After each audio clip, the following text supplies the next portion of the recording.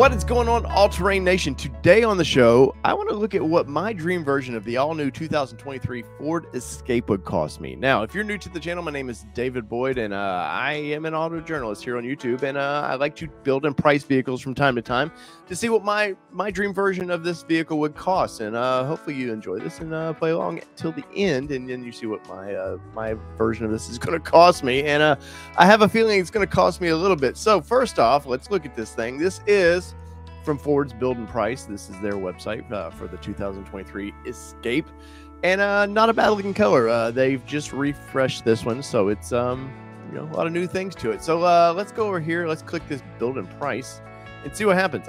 As normally, I don't try to price these out beforehand. I don't try to look at the websites or anything. So what you see for me is what you see. So let's get into this thing. We'll bring this thing up here and let's look at the Ford website. Now it says you can build your own, or they can try to find you one. Well, pretty sure you can't find something that they just are starting to show. So we'll deal with what we've got here. So looks like we've got a few options. Now I will say that I do not know the Escape that well. These are generally kind of commuter cars, and but it looks like they've got maybe an ST line. That kind of looks fun, and so I'm interested to learn more about these. So let's look at the base. Starts at $27,500, and I guess you don't get a picture for that price. The active version is $28,845. The ST line is $29,840.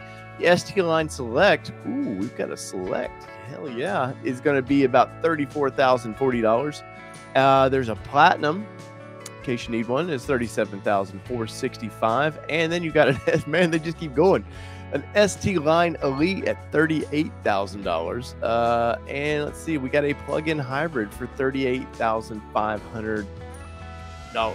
Now, a lot of options here, and depending on what your needs are for this vehicle. Now, let's remember, this thing is an Escape. It's not a huge SUV, but it's not I don't think it's the tiniest thing out there.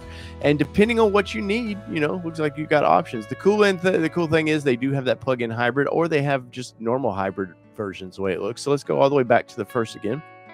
Kind of take a look. It doesn't look like till the ST line till you can get into the hybrid. And there's $29,000 on that one. Then like the price difference here, the jump is pretty crazy. So that's with the EcoBoost. Let's see what happens if I click hybrid here. Wow, no price increase for that. I would say probably down the road there is a little bit of price increase for that.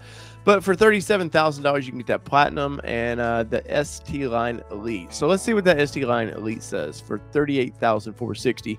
It is the ST line Elite doesn't just break up boring, it obliterates them. Okay, I'm not sure exactly about that, but I think it's something in a vehicle like this. This is a miles per gallon game. Let's be honest, that's what these vehicles are. And now usually you see the ST with Ford and it's a little more hotter, but let's look at let's start our build and price on this ST line Elite, because that's about where I think my wallet would want to start with one of these. So first off, looks like we get a bunch of different colors. Ford has a really good build and price website for anything they do, from Mustang, F-150 to Bronco. I'm always impressed with their website. So let's see what we start out here with this color. So Agate Black Metallic. Let's see what else we got. Rapid Red Metallic Tinted Clear Coat. Man, I cannot speak. I actually have this color in my Bronco. It's a freaking great color. I love it a lot. Let's see what else we got here. We got Star White Metallic Tri-Coat, and as you see, there's upcharges on these.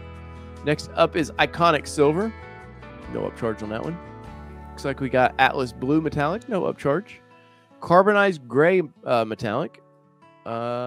Cinnabar Red Metallic. That's kind of interesting.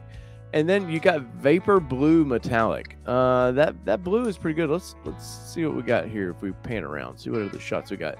Let's go through the colors one more time so we can see them. Rapid Red looks pretty good. A little sporty. That white is pretty nice. Let's see. Blues, gray. That's the Cinnabar, which is kind of an interesting color. And then we've got the Vapor Blue, which is in the comments below. Where are you at? Which one would you choose? I'm going to say this is a tough one. It really is, because I love my Rapid Reds. That's very sporty. I think you could put some wheels, some kind of upgraded wheels on this thing if you wanted to just kind of give it a little more pizzazz. But then again, like, I'm a fan of these blues. It's pretty cool. Let's see. Let's give it one more time here between there. Rapid red looks good. I mean, even the white on this vehicle looks pretty bitchin', man. Let's see. I'm going to choose. I'm going to stick with this blue. I like this blue, the Atlas blue, and there's no upcharge for it. So that's always a plus with these things is hey, I'm not overpaying for this vehicle. So sometimes for this, this particular vehicle, there's certain times if it's a special car or something, I'm probably going to pay a little extra for that upgraded paint. This is just kind of a daily for me. So let's see what we got here. So we've got engine options. You got a 2.5 liter IVCT hybrid engine. It's an i4 engine, or you can get the 2.0 EcoBoost with auto start stop technology. Now, once again, this is a commuter car for me. This is something that I need miles per gallon on. And let's see, does it give us any cool information about the hybrid? So the 2.5 powertrain features an electronically controlled continuous variable, or the industry hates, CVT transmission with a 94 kilowatt electric motor. Also in the new Escape hybrid package is a liquid cooled lithium ion battery smartly outside the vehicle below the floor of the secondary row seat. Well, that's because sometimes those do catch on fire. Let's be honest. I think I'm going to stick probably with this. I think I'm going to stick with the 2 liter on this one, because I think it still probably gets pretty good mileage. So included with that, we're going to get an all-wheel drive system in this, that's pretty freaking nice for this this kind of vehicle. So very excited about that. Now we get into some of their tech packages. This is one thing I wish Ford would just sort of. I wish all manufacturers would go to the click button on these. I wish you could just check what you wanted in a package. If I wanted that 12-inch screen, bam, I can do that, or whatever they're offering in the vehicle you're looking at, and heated steer wheels, stuff like that, stuff I want, because I think 9 times out of 10 I know I would probably spend more if I just had the option to build it a car exactly what I wanted. But we're not in that age just yet. So let's see. So the equipment group, I don't want to go into that because it looks like it's already putting us in the higher package. So let's see what the 501 sees. So we're going to get Sync 4 with advanced voice recognition. You're going to get those 19-inch wheels, which I could give or take on those. Exterior features, we're getting all the black grills, the LED headlights, dual chrome exhaust tips because you want to hear the zoomies. What else we got going on here? Interior features, dual zone climate control, which I love. I just love. Kelly loves it too. She likes being able to. I usually freeze her out, so us being able to have the option of, both, being a little bit more comfortable the way we want it. That's pretty cool. We won't get into much more of that because, well, let's see what power and handling says. Electronic traction control, all-wheel drive, 4-wheel disc brakes, cruise control, which is pretty much standard anymore.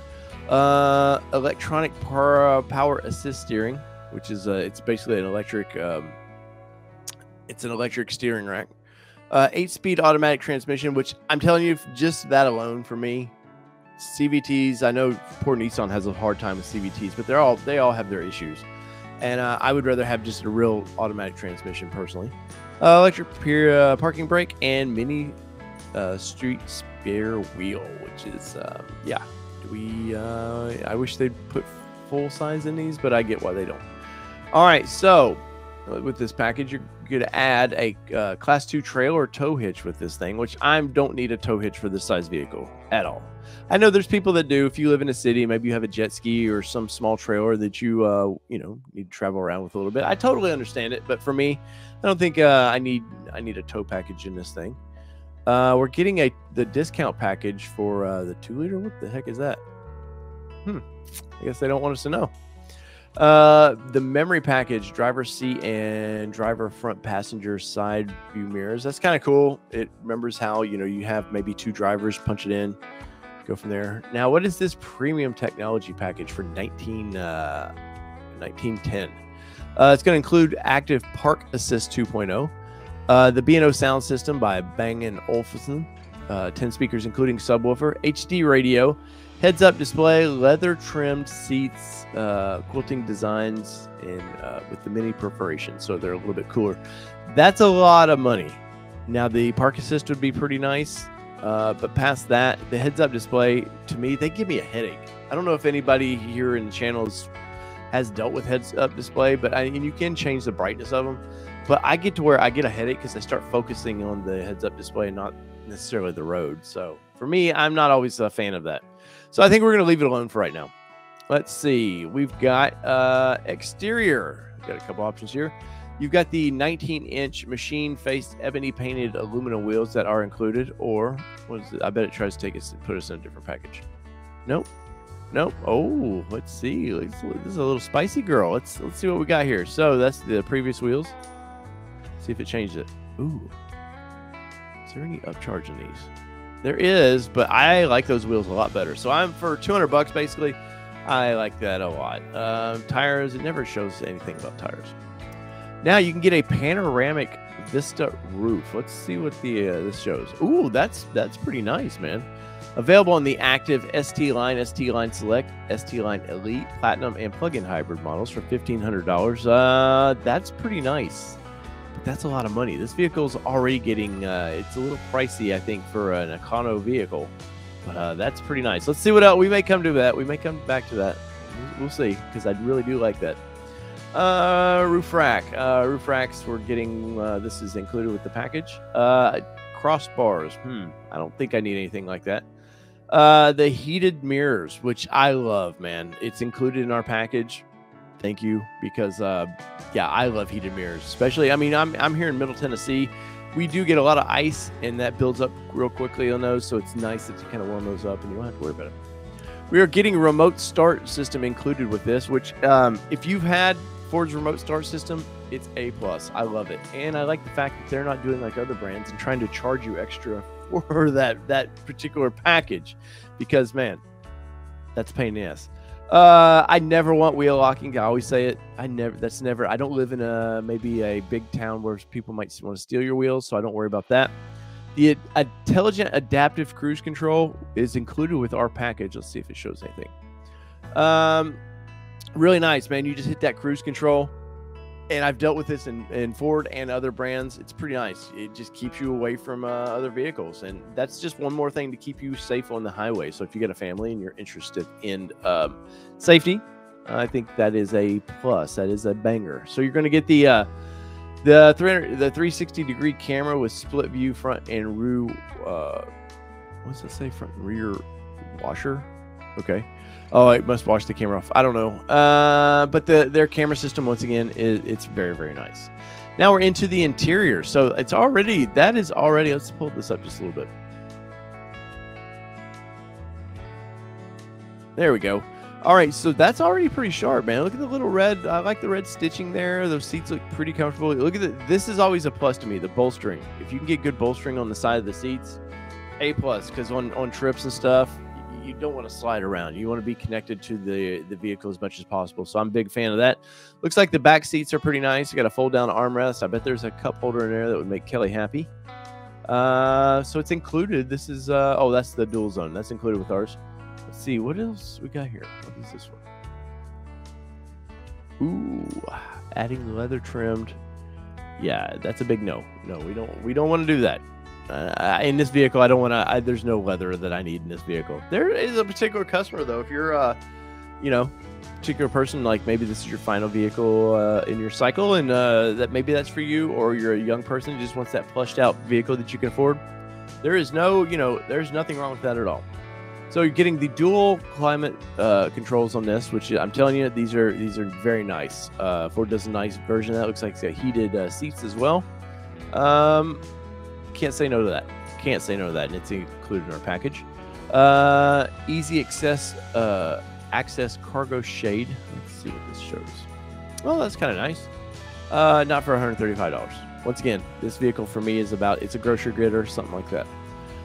Cargo organizers, pretty cool. We're getting a heated front row seats, 10-way driver seat, which is nice.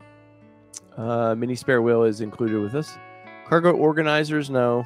No smokers package, anything like that. Evasive steering assist, which is pretty nice. We are getting a heated steering wheel. Ford, where are you at with this, man? I would like a heated steering wheel in my Bronco, and I have to do the highest package to do it. It's kind of annoying. We're going to get a reverse brake assist, which that, once again, I've messed with Ford products. It's actually pretty handy. I live where I live. People are always walking up and down the sidewalks. I've had it where I didn't catch somebody and, you know, they were close to me, not in behind me directly, and it stopped the vehicle, which I thought was really nice. Once again, here's Ford's way, and this is all manufacturers that I don't know if it's the pew life or what's going on, why we need all these, the lock boxes there, but it trips me out. I love it. We're going to get the built-in connected navigation, which is actually Ford's and Sync 4 is pretty good, though I think the age of me needing navigation with everybody having one of these is slim to none. We're going to get that XM satellite radio, and we're getting a summary here. So let's see what this bad boy costs. All right, let's click this little calculator because it is at least for $524 a month. I always want to look at finance. Wow, you can go 84 months on this thing. That's pretty ridiculous. If you want to get it off quick, look, $1,000 a month will get you there. We'll put it on 60 for right now, just because I kind of think that's where everybody's at. Down payment of $3,965. Let's save and close that because there is no acquisition fee. You start seeing a little extra fees because leases, they make up their money in leases. Trust me. You think you're getting a deal, and sometimes you do, sometimes you're not. So $38,460 is where we're starting out. $305 of options, no accessories. Destination charge of $14.95. Total MSRP is $39,650. And that is our final price, $39,650, with a estimated monthly payment of $689. Now, that is our little escape here. And let me know what you think in the comments below. Once again, it's a brand new vehicle, so maybe I'll get to do some press tours on this vehicle and see how they handle and drive. I have a feeling that usually this segment of vehicle, they all drive pretty well. It's a pretty nice segment of vehicle. So in the comments below, let me know what you think. So whether it be two-wheel drive, four-wheel drive, this Ford Escape rear drive. It's been your All Terrain Nation. I'm your host, David Boyd. We're out. Peace, everybody. Love you all.